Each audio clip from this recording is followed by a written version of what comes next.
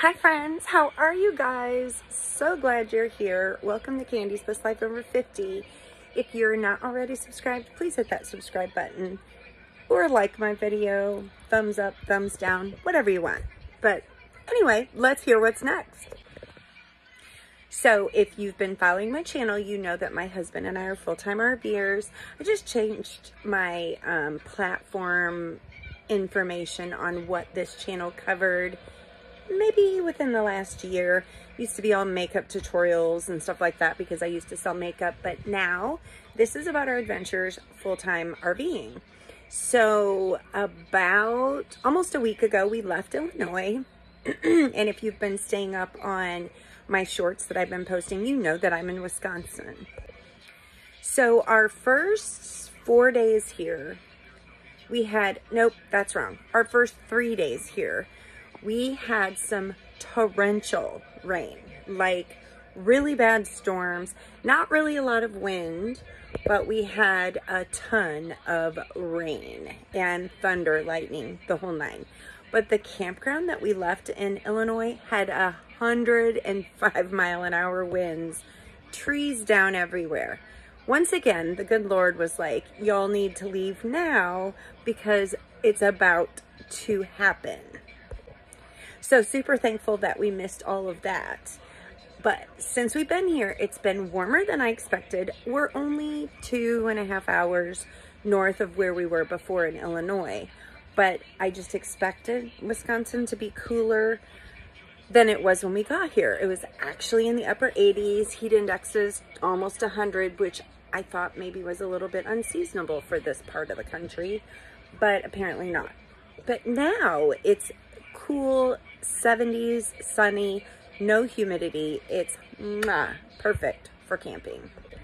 So I found some things out about this campground. I will release a video about this particular campground, the name of it, where it's at, and all of that once we've left here. But I wanted to tell you some things I've noticed. It is a KOA, and we witnessed this campground completely disrespect our neighbors a couple of days ago. They had pulled in on, I believe, Sunday, and on Tuesday, they weren't our directly next to us neighbors. They were 2 sites up. And 2 days ago, on Tuesday, another gentleman pulled in. I posted that camper, y'all. It was insane. It had a huge Peterbilt semi in the front, and the rest of it, it was like 45 feet long. It was beautiful. And the guy was super nice. He let us go inside of it. Oh my Lanta. Back to my story. He was supposed to be in that site. So he just pulled into the next site, which he became our immediate neighbor, and went up to the office and said, hey, you put me in this site, I parked in the next one, do the old switcheroo, and out he walked. And he came down here. So the guy who was supposedly in this guy's site went up to the store and said, I reserved the site all the way through this coming Saturday. So I don't know what's messed up, but like, I'm not moving out of the site until we leave on Saturday. Well, basically, they lied to him multiple times. I heard it on the guy's radio that works here. Like, they told so many stories. They told the guy that another couple was coming in that day and had paid extra for that specific site. I don't know why anybody would pay extra for any of these sites, because they're all exactly the same.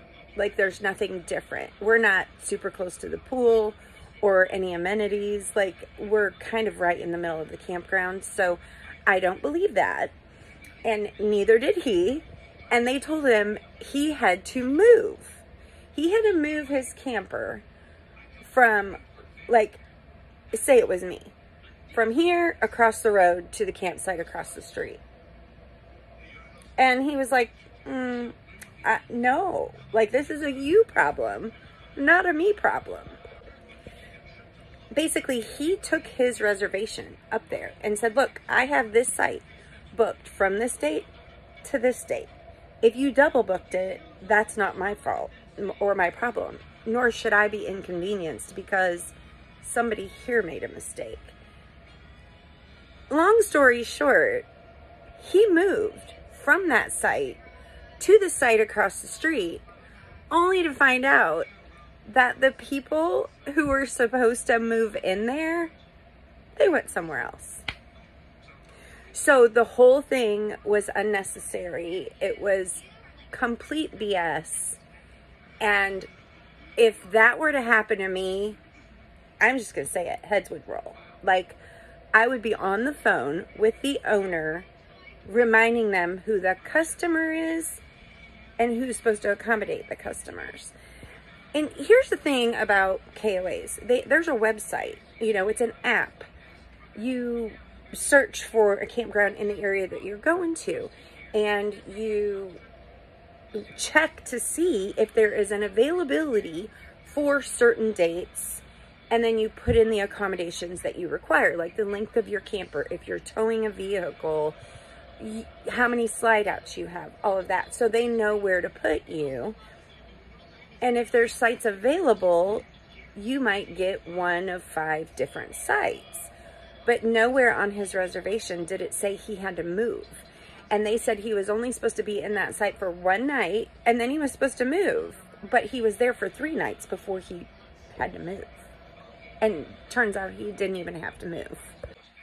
So be looking for my review of this campground. It's probably not going to be great. I'll name the campground.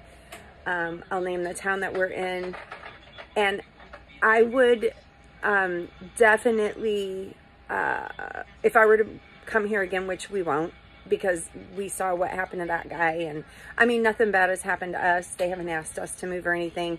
But the way that they treated him up at the office was very disrespectful. And then to find out that the gal that mistreated him is family. So, you know, she's going to continue to get away with treating people that way because she's family of the owner. So I wouldn't recommend staying here. But like I said, look for my video with my review of this campsite, because we will be leaving on Saturday, and it will be up on my page on Saturday, or on my channel. I keep saying page. My channel. I will upload it. I will probably upload it tomorrow and schedule it for posting probably about noon on Saturday, because we'll be headed to our next location at that time. So anyway, we will be leaving Saturday, headed to another location in Wisconsin. Just wanted to kind of keep you updated on that. And then a week from Saturday, we'll be in Michigan. So lots of things happening in the Bogner mobile RV home. And I just want to keep you posted. So much love from Kami's Best Life Over 50.